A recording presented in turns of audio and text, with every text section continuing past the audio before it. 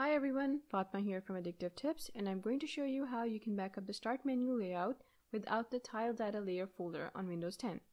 This folder used to be essential if you wanted to back up your Start menu layout, but it's gone now. So if you want to back it up, what you have to do is open PowerShell with admin rights and run this command that you see on your screen.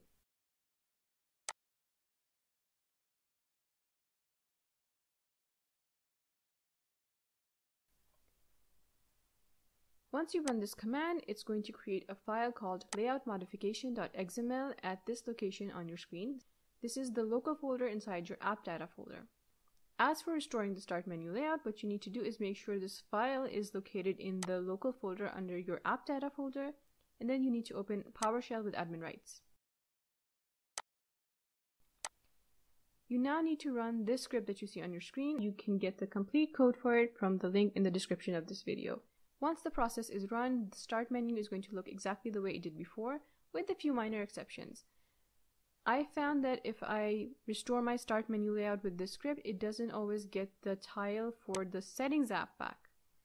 So you can see that this tile over here that has no icon on it, this is for a personalization tab in the Settings app. So what you can do is you can remove this tile and then add it again to the Start menu. Everything else looks good though. Thanks for watching. I'll see you later with more tech tips.